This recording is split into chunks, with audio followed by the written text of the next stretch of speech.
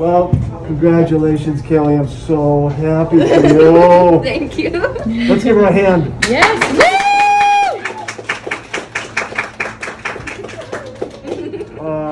Here's to the success of your future. It was great working with you. You were really fun. Kallee was always, I liked working with her. Anytime you would show her something different or get her out of the comfort zone, new haircut, anything, the excitement, she was just so full of excitement. I think I made her day, or, you know. Yeah. So it was really fun. I know she's going to really do well in the industry.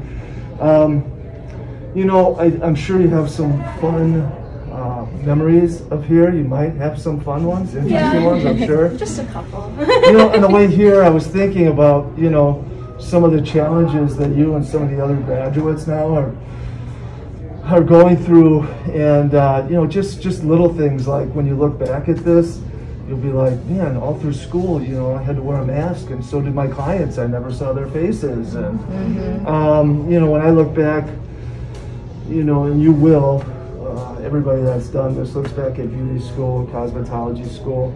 But I think that's going to be something that really, you guys have, you especially, and some of the other people graduating, have really graduating and leaving the school and going on in the field that are really, it's a weird time. Yeah. So, but you did it, and all you have to do now is look forward to your future. So.